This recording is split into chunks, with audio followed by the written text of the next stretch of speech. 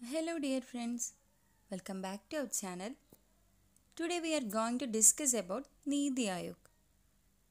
ഡിസ്കഷനിലേക്ക് പോകുന്നതിന് മുമ്പ് നിങ്ങൾ ആദ്യമായാണ് ഈ ചാനൽ കാണുന്നതെങ്കിൽ please consider subscribing my channel.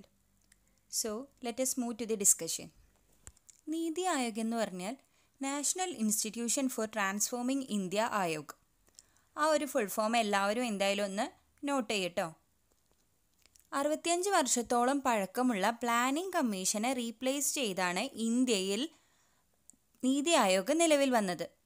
അതായത് ആസൂത്രണത്തിന് വേണ്ടി നിലവിൽ വന്ന പ്ലാനിംഗ് കമ്മീഷനെ റീപ്ലേസ് ചെയ്ത് 2015 ജനുവരി 1 ഇന്ത്യയിൽ നിലവിൽ വന്ന ഭരണസമിതിയാണ് നീതി ആയോഗ്. നീതി ആയോഗിൻ്റെ അധ്യക്ഷൻ പ്രൈം മിനിസ്റ്റർ നരേന്ദ്രമോദിയാണ്. നീതി ആയോഗിൻ്റെ ഹെഡ് ക്വാർട്ടേഴ്സ് ന്യൂഡൽഹിയിലാണ്.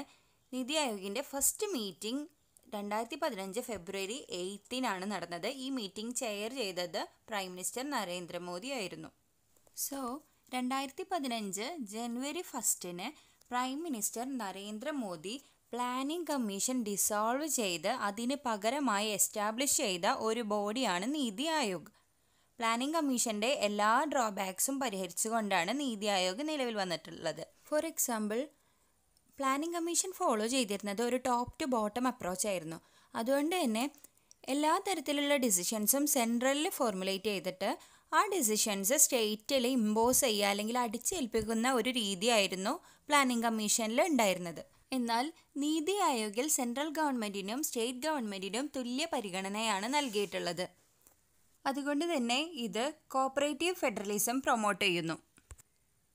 നീതി ആയോഗിൻ്റെ ആശയപ്രകാരം ഒരുപാട് സ്ട്രോങ് സ്റ്റേറ്റ്സ് ആണ് ഒരു സ്ട്രോങ് നാഷനെ ഉണ്ടാക്കുന്നത് എന്നാണ് പറയുന്നത്. അതായത് അത്രയും പരിഗണനയാണ് സ്റ്റേറ്റിന് അല്ലെങ്കിൽ സ്റ്റേറ്റ് ഗവൺമെൻറ്റിന് നീതി ആയോഗിലൂടെ നൽകുന്നത്.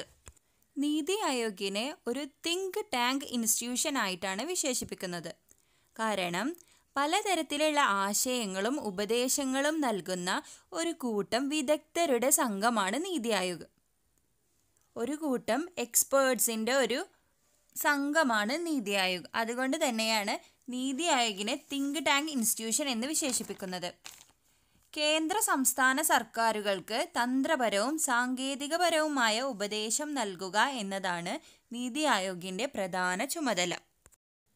സംസ്ഥാന പദ്ധതികൾ രൂപപ്പെടുത്തുന്നതിൽ സംസ്ഥാന ഗവൺമെൻറ്റുകൾക്ക് കൂടുതൽ അധികാരവും സ്വാതന്ത്ര്യവും നൽകുന്നതിലൂടെ നീതി ആയോഗ് കോപ്പറേറ്റീവ് ഫെഡറലിസത്തെ പ്രോത്സാഹിപ്പിക്കുന്നു.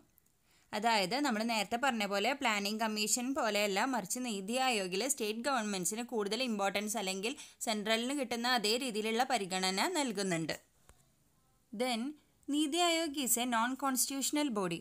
That is it is not created by constitution and it is A non statutory body because it is not created by an act of parliament. ഇനി നീതി ആയോഗിൻ്റെ ഒബ്ജക്റ്റീവ്സ് നോക്കാം. First one, to identify national development priorities, sectors and strategies. National development priorities അല്ലെങ്കിൽ ദേശീയ വികസന മുൻഗണനകൾ, മുൻഗണനാ മേഖലകൾ, തന്ത്രങ്ങൾ എന്നിവ തിരിച്ചറിയുക. നെക്സ്റ്റ്, എക്കണോമിക് പ്രോഗ്രസ് ഇല്ലാത്ത ഗ്രാമതലത്തിലുള്ള പദ്ധതികൾ ആവിഷ്കരിക്കുന്നതിനുള്ള സംവിധാനങ്ങൾ ഫോർമുലേറ്റ് ചെയ്യുന്നു. നെക്സ്റ്റ് വൺ, സമൂഹത്തിലെ വീക്കർ സെക്ഷൻ അല്ലെങ്കിൽ ദുർബല വിഭാഗത്തിന് പ്രത്യേക ശ്രദ്ധ നൽകുക. Next, to focus on technology upgradation and capacity building for the implementation of various programmes. വിവിധ പ്രോഗ്രാംസ് നടപ്പിലാക്കുന്നതിന് വേണ്ടി ടെക്നോളജിക്കൽ അപ്ഗ്രഡേഷനും കപ്പാസിറ്റി ബിൽഡിങ്ങിലൊക്കെ ശ്രദ്ധ കേന്ദ്രീകരിക്കുക. നെക്സ്റ്റ്, അർബനൈസേഷനെ ഒരു ഓപ്പർച്യൂണിറ്റിയായി ഉപയോഗിക്കുക. എങ്ങനെ? മോഡേൺ ടെക്നോളജിയൊക്കെ യൂസ് ചെയ്ത് സുരക്ഷിതമായ ആവാസ വ്യവസ്ഥ സൃഷ്ടിക്കുന്നതിനുള്ള ഒരു ഓപ്പർച്യൂണിറ്റിയായി അർബനൈസേഷനെ ഉപയോഗിക്കുക. നെക്സ്റ്റ്, സർക്കാരിൻ്റെ പ്രധാന പദ്ധതികൾ നിരീക്ഷിക്കലും വിലയിരുത്തലും, മോണിറ്ററിംഗ് ആൻഡ് ഇവാലുവേഷൻ ഓഫ് ഗവൺമെൻറ്റിൻ്റെ എല്ലാ പ്രൊജക്ട്സും. ഇതൊക്കെയാണ് ഒബ്ജക്റ്റീവ്സ് ഓഫ് നീതി ആയോഗ്. അപ്പോൾ ചുരുക്കി പറയുകയാണെങ്കിൽ കേന്ദ്ര സംസ്ഥാന സർക്കാരുകൾക്ക് തന്ത്രപരവും സാങ്കേതികവുമായ ഉപദേശം നൽകുക എന്ന ഉദ്ദേശത്തോടു കൂടി 2015 ജനുവരി 1 പ്ലാനിംഗ് കമ്മീഷനെ റീപ്ലേസ് ചെയ്ത് പ്ലാനിംഗ് കമ്മീഷന് പകരമായി പ്രധാനമന്ത്രി നരേന്ദ്രമോദിയുടെ അധ്യക്ഷതയിൽ നിലവിൽ വന്ന ഒരു ഭരണ സംവിധാനമാണ് നീതി ആയോഗ്. പ്ലാനിംഗ് കമ്മീഷന്റെ ഭരണസമിതിയായ NDC അല്ലെങ്കിൽ നാഷണൽ ഡെവലപ്മെന്റ് കൗൺസിലിന് പകരം നീതി ആയോഗിന്റെ ഗവേണിംഗ് കൗൺസിൽ നിലവിൽ വന്നു. സംസ്ഥാന മുഖ്യമന്ത്രിമാരും കേന്ദ്രഭരണ പ്രദേശങ്ങളുടെ തലവന്മാരും, അതായത് യൂണിയൻ ടെറിട്ടറീസിന്റെ ലഫ്റ്റനന്റ് ഗവർണേഴ്സും ഗവേണിംഗ് കൗൺസിലിൽ അംഗങ്ങളാണ്. 7-8 മുഴുവൻ സമയ അംഗങ്ങളും 2 പാർട്ട് ടൈം അംഗങ്ങളുമാണ് നീതി ആയോഗിനുള്ളത്.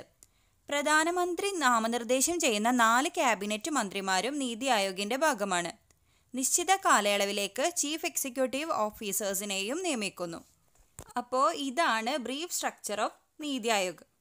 സോ ഇന്ന് നമ്മൾ ഡിസ്കസ് ചെയ്തത് നീതി ആയോഗിനെ കുറിച്ചാണ്. 2015 ജനുവരി 1 പ്ലാനിംഗ് കമ്മീഷനെ റീപ്ലേസ് ചെയ്ത് നിലവിൽ വന്ന ഒരു ഭരണസമിതിയാണ് നീതി ആയോഗ്. നീതി ആയോഗിൻ്റെ ഒബ്ജക്റ്റീവ്സ് എന്തൊക്കെയാണെന്ന് നമ്മൾ ഡിസ്കസ് ചെയ്തു. പിന്നെ ഒരു brief structure of NITI Aayog കൂടെ നമ്മൾ പറഞ്ഞിട്ടുണ്ട്. അപ്പോൾ ഈ ക്ലാസ് എല്ലാവർക്കും മനസ്സിലായി എന്ന് വിശ്വസിക്കുന്നു. ക്ലാസ് യൂസ്ഫുൾ ആയിട്ടുണ്ടെങ്കിൽ please consider subscribing my channel. So thank you for watching.